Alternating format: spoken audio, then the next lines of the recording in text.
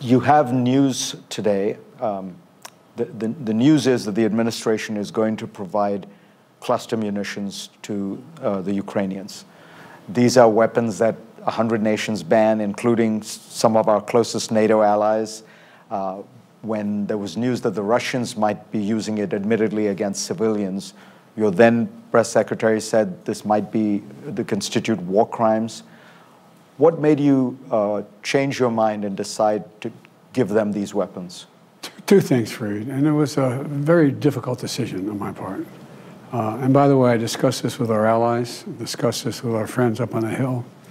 And we're in a situation where Ukraine continues to be brutally attacked across the board by munitions, by these cluster munitions that have dud rates that are very, very low, very high, that are dangerous to civilians, number one. Number two, the Ukrainians are running out of ammunition. The ammunition that they call them 155 millimeter weapons. This is a war relating to munitions, and they're running out of that ammunition, and we're low on it.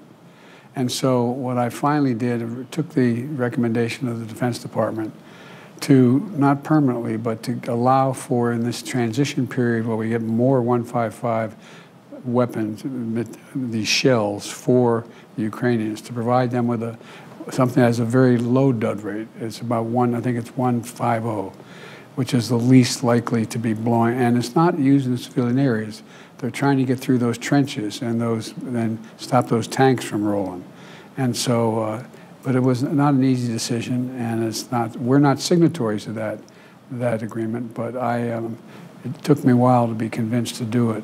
But the main thing is they either have the weapons to stop the Russians now keep them from stopping the Ukrainian offensive through these areas, or they don't, and I think they needed them.